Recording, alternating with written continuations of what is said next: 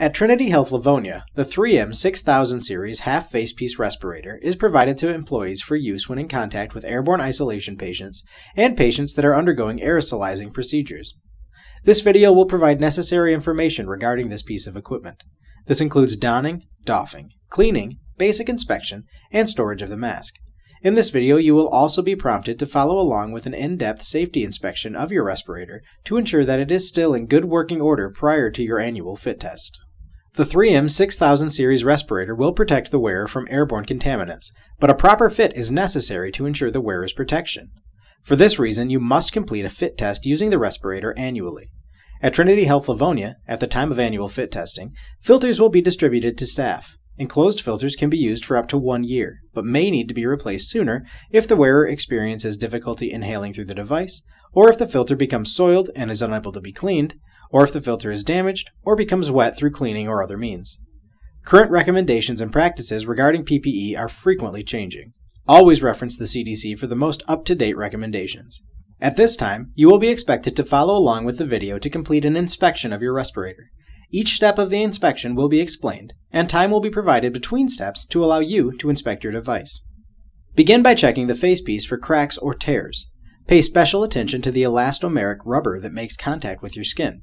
Ensure that this material is not damaged or distorted. Complete this inspection now.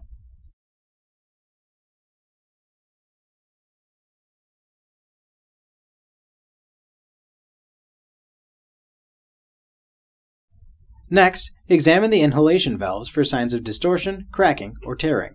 You can visualize these valves by pulling the elastomeric material down and away from the mask. Each valve should be in place, without any cracks, creases, or wrinkles. Inspect your valves now.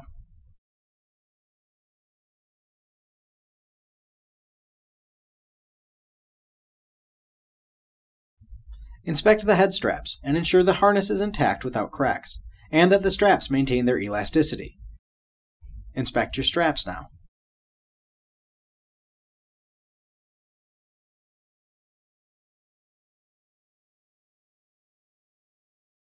Inspect all other plastic parts for cracking or fatigue. Pay special attention to the orange ring located around the filter port. Ensure that it is present on both sides and intact. Complete this step now.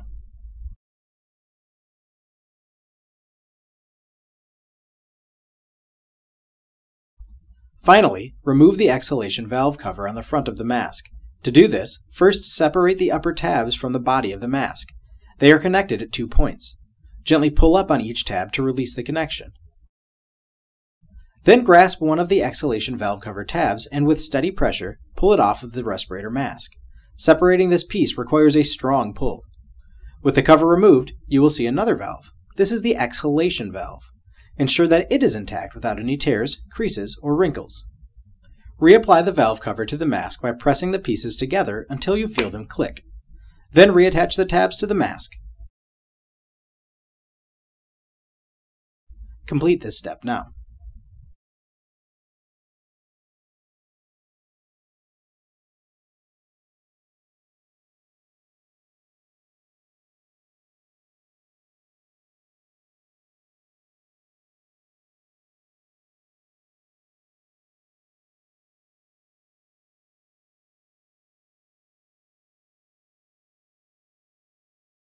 If after your inspection you have concerns about the integrity of your respirator, after completion of this video, please see a fit test facilitator about your findings. When the care of a patient requires you to wear your respirator, there are steps that should be taken before each use to ensure your safety. First, perform a safety inspection according to the product user instructions, checking for cracks, tears, holes, deformations of the mask, or missing components. Then, if your filters are not attached, you will need to connect them. On the respirator is a mark on the upper tabs of the exhalation valve cover, and on all 3M filters, there is a matching mark on the filter itself. With the enclosed filters, the mark can be seen here. Align the marks on the filter and the mask, and the filter will fit the 3 keyhole openings over the keyed protrusions on the mask. Twist the filter a quarter turn clockwise and it will lock into place. Attach filters to both sides of the mask. Now it is time to don the mask. First, hold the mask in position over your nose and mouth. The mask should be positioned low on the bridge of your nose for the best fit. Then, Pull the head harness onto the crown of your head. Do not pull it onto the back of your head. Now, connect the bottom straps behind your neck. Adjust the straps by pulling the exposed ends. These are positioned at the top front of the mask for the head harness straps and below the mask or at the back of the neck for the neck strap. With your mask in place, you will perform positive and negative pressure checks before entering the room. These will ensure you have a good seal with your mask. For the positive pressure seal check, place the palm of your hand over the exhalation valve. Cover it completely and exhale gently. The mask should start to lift off of your face. If you feel air leakage around the mask, adjust your mask and try again.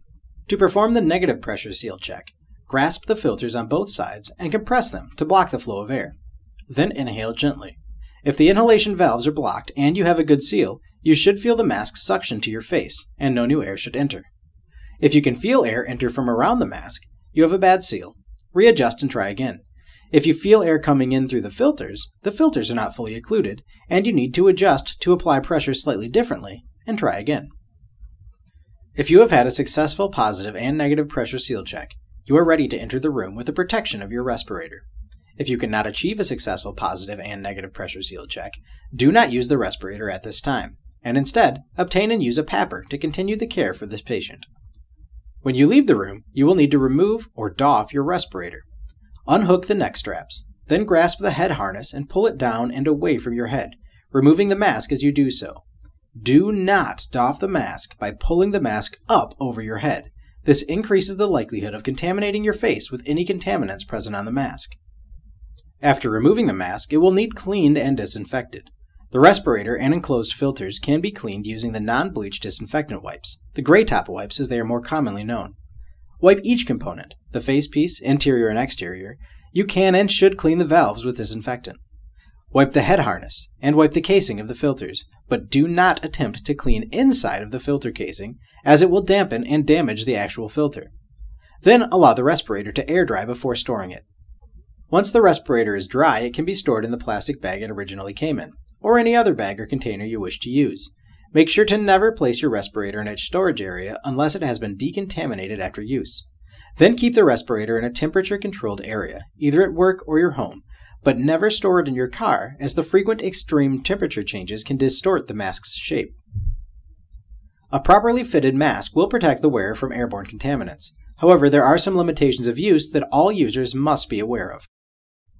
If the mask is not worn in appropriate clinical situations, donned and doffed properly, and stored properly, the respirator may not provide adequate protection to the wearer.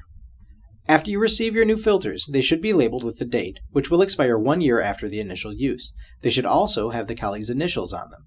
The filters should be replaced every year, or sooner if you notice increased difficulty with inspiration, or if the filter becomes damaged or soiled. When wearing the respirator during a sterile procedure, a procedural mask must be worn to cover the exhalation port. If you have facial hair that will interfere with the respirator's seal, or if you experience a change in body weight of 10% or greater, including pregnancy, you cannot rely on the mask to fit with the appropriate seal. Use a PAPR until you have been refit tested or until the facial hair is removed. PAPRs are available throughout Trinity Health Livonia to all staff. They do not require fit testing and are a safe alternative if you find you ever have concerns about the integrity of your respirator or its ability to seal effectively to your face. If you have any other questions or concerns regarding your respirator, first reference the product information that you received with your respirator.